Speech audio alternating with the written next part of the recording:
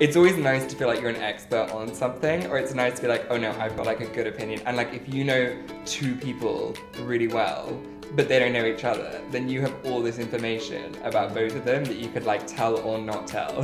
So you can kind of play God in a way. You could either be like, oh my God, no, he is so annoying. He's not your type. Or you could be like, you know what? I think you guys are gonna get married. Gonna have a puppy and a kid.